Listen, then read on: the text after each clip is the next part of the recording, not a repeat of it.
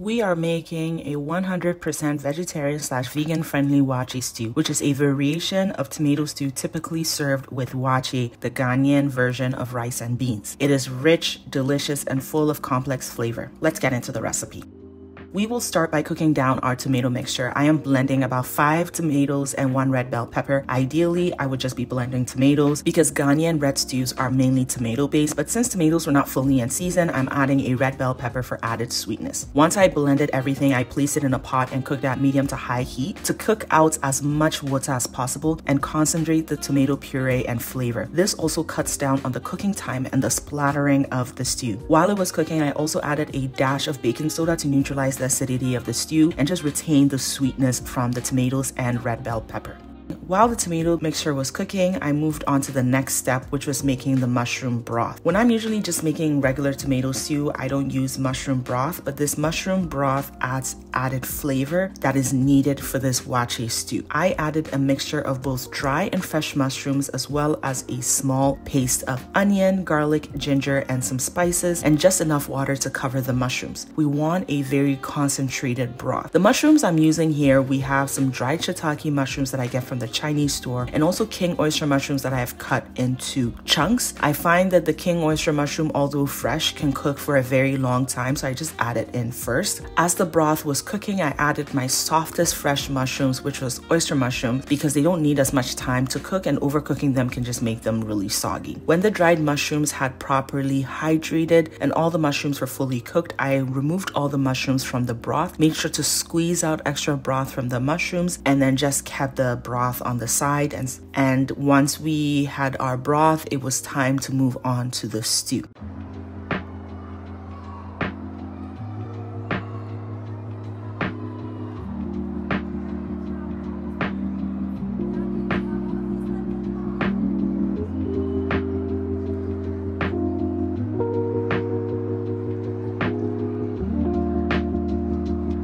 This recipe does require a decent amount of oil, so please do bear with me. This is a special type of tomato stew. First, I fried the mushrooms that I used for my broth till they were crispy inside. Again, make sure to squeeze as much of the broth out. Otherwise, when you're frying the mushrooms, it's not gonna fry. All the water is just gonna seep out of the mushrooms and it's just going to steam in the oil, and it's just not a good idea.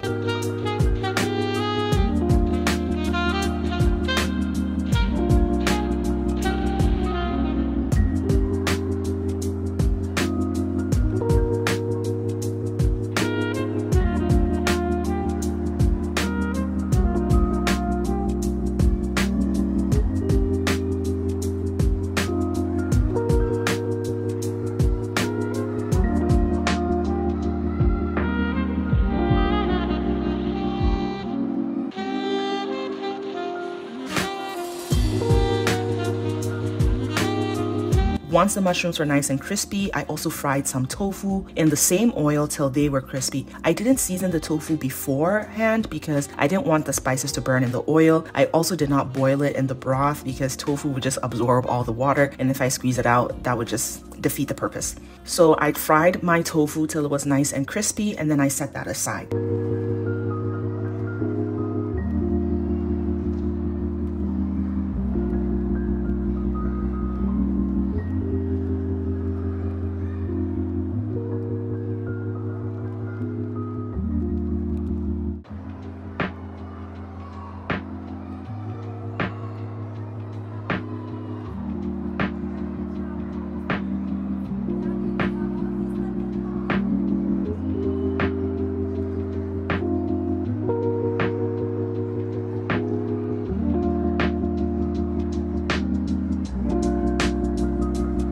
Then I also fried some onions that I had chopped thinly, and I fried it till they were nice and brown, and then I removed that. Actually, the fried onions were actually added in a blender with some fresh onions, some Scotch bonnet pepper, ginger, and garlic, so that it added extra flavor to this fresh onion mixture. Everything was blended and returned to the oil to fry.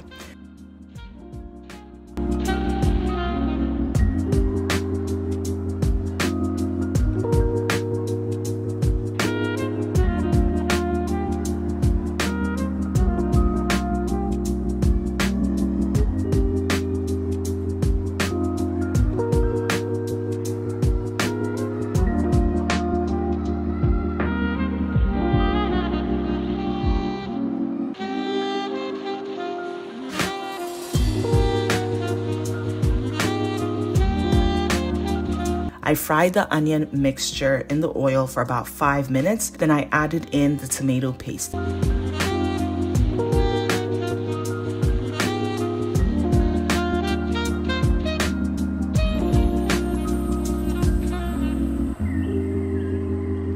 I gave the tomato paste a good fry for about 5 to 10 minutes. Then in went the tomato sauce that we had started cooking at the beginning. So the tomato sauce cooked for about 30 minutes. I evaporated basically 90% of the water. When I added the tomato sauce into the actual stew and covered it, it was not splattering as much and I just could focus on building the flavor. I let the tomato incorporate in the stew for about 15 minutes. Then I added in my seasoning. I started by pouring in the broth that we made, which was just concentrated with a ton of flavor. Something I forgot to mention is that the broth also had some bouillon cubes, so I wasn't starting the broth from scratch. I also added in some homemade all-purpose seasoning as well as some homemade all-purpose Ghanaian seasoning mix. I've shared the recipe for these seasoning mix in my previous video and I will link it in the description below. I incorporated my seasoning well and then I added in my fried accoutrement, so the fried mushrooms and the tofu that we fried before we started making the stew. I mixed everything in and I let it all cook for another 15 minutes at medium-low heat so that all the flavors will meld together. I